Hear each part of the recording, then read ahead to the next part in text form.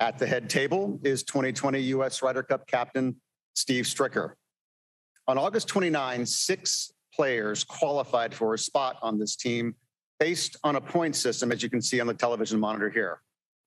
Today, Captain Stricker will name 6 additional players that will join those automatic qualifiers to complete his 12-member team. So, Captain, the floor is yours. Please let us know and the world who you've selected as your newest team members. Good morning. Thanks, Julius.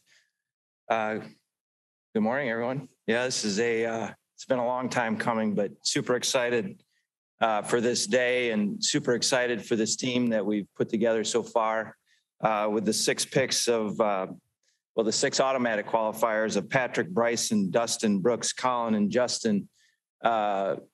Super excited about those top 6 and let's not wait any longer and let's get straight to the captain's picks. And after consulting with not only those top 6 players, but with my vice captains and our analytic team, scouts, my captain picks are Daniel Berger, Harris English, Tony Finau, Xander Schauffele, Scotty Scheffler, and Jordan Spieth.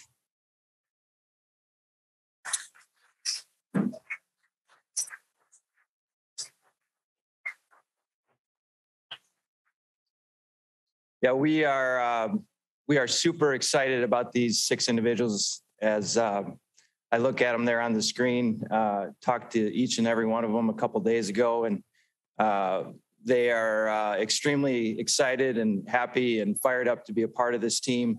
All a great fit for Whistling Straits, and they all told me they can't wait to get here and to do one thing, and that's to bring the cup back where it belongs. So super excited to have these guys, and they're here to join us today.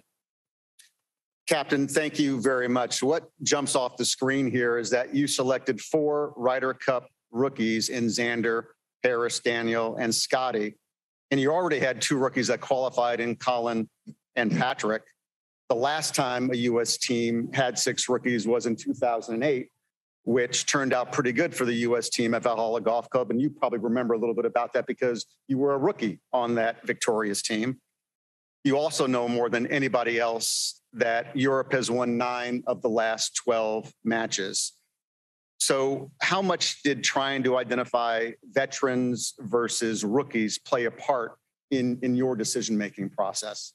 We're looking for the best players to perform here at Whistling Straits, and these 6 guys that we picked, we feel like fit Whistling Straits to a T.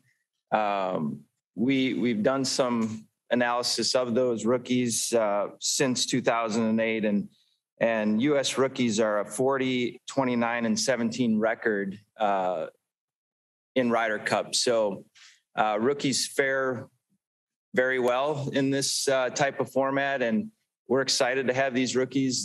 Some of them aren't really rookies. They've played in past President's Cup teams. Some of these guys have match play competition under their belt as well, and other events that they played, the World Match Play. So we're excited. So we don't really feel like they're rookies. We're just happy to have these guys, and they fit the course to a T.